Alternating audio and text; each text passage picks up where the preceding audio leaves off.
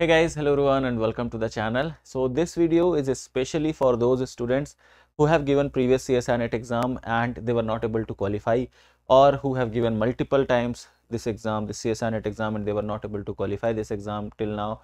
Or if you have already qualified, let's say for NET or for category 3, that is only for PhD, but you want to qualify for JRF, which is for category 1 of CSIR NET exam, then this video is for you. I'm going to talk about various things which you can do of your own. All you need is just some points or some things to have in mind, and then you will be like having a lot more clear idea about it. Okay, so when we prepare, okay, because I have also prepared for this exam, I was also one of them who was not able to qualify this exam in one run or in one cycle. I also have given exam for the second time, but during that duration there are many things which I learned with my failure in my first attempt. Now the thing is that when you are not able to qualify the exam, there are high chances that when you go to the next exam, when you go for the next cycle or for the next exam, what you do is you start your preparation from scratch, okay, and you again start doing the same thing.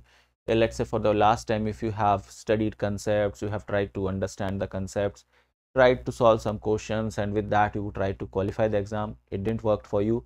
Again you start from the same level, you start studying the concepts again, you start solving questions again you give the next exam, and with the same type of effort, with the same effort in for other cycle, for the next exam, if you keep having the same type of routine or the same type of effort, you cannot expect a different result in the next time. Okay, also with every exam, CSIR is changing its way of asking questions, so you have to take care of that also.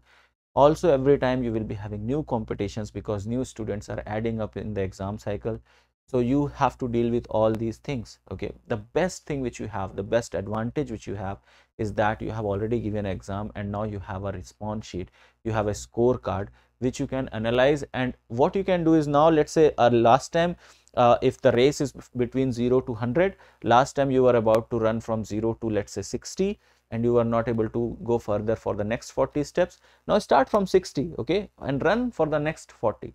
That way you will be preparing more efficiently, and that is going to help you in the less time, and for the next exam you will see that your result has significantly improved. So what are the things, okay, what are the things to be taken care of? First thing is that you have to analyze your scorecard. Okay, you have to see that which section of your scorecard is lacking behind, or in which in which section, let's say there is part A, part B and part C, in which part you are not able to score good marks. Okay, if you are someone who was not able to do much questions in part A, there is just 1 or 2 marks or 5 marks in part A, then definitely you should work a little bit more upon part A, because that is also scoring part. You can score 30 marks from there, right?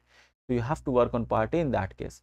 Let's say if you are someone whose part B marks are less, you have very less marks in part B, in that case you have to work upon more facts. You have to now dig a little bit more. You have to look upon your response sheet and see how many questions you attempted and how many marks you have got.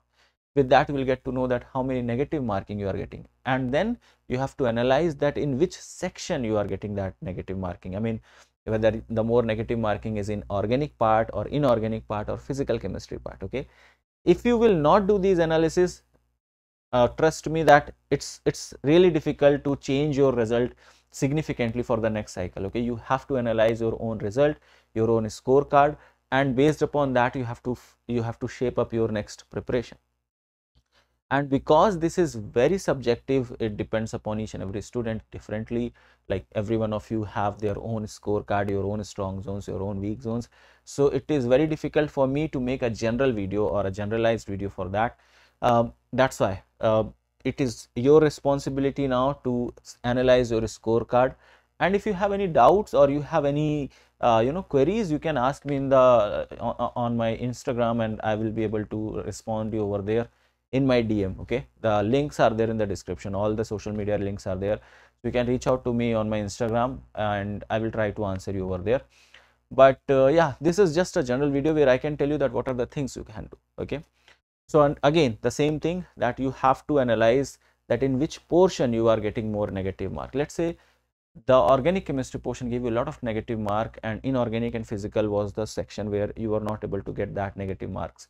So now you have two options. Either you work on your organic chemistry, you stay dedicated over there, work hard on organic chemistry and try to make it in a way that next time you don't do mistakes over there. That's one that's one way. The second way is you try to just figure out some topics from the organic chemistry so that you don't have to spend more time over organic chemistry, and you can use that time to focus more on inorganic and physical chemistry, so that in the exam you're not able to lose marks from these two sections. And some portions of organic chemistry which could be your strong zones, you can include them, and then overall result will again improve. So you have to make a balance of it. You have to decide which way you have to go. This is going to be super useful for part C, for section C of your, or like the part 3 of your exam, okay, where you have 4 marker questions. For 2 marker questions for part B, the questions are more of straightforward, where you do not have to make multiple step solution. The questions are not that lengthy. They are more based upon facts, or they are more based upon the direct logics or direct questions. So for that you have to focus upon certain topics.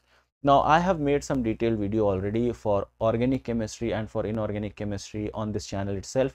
I will give you a link of those videos in the I button. You can watch those videos where I have discussed that how these topics, or how you can cope up with organic chemistry and inorganic chemistry with the changing exam pattern.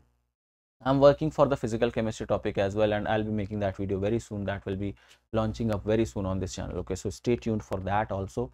But for the other two have already launched, so you can watch those videos for now.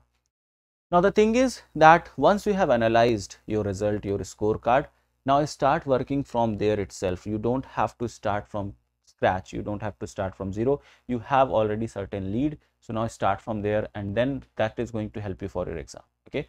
So this is super important. I have always emphasized, just after the result, I have always emphasized in each cycle, you will see one or the other videos of mine where I have been talking about this thing to the students.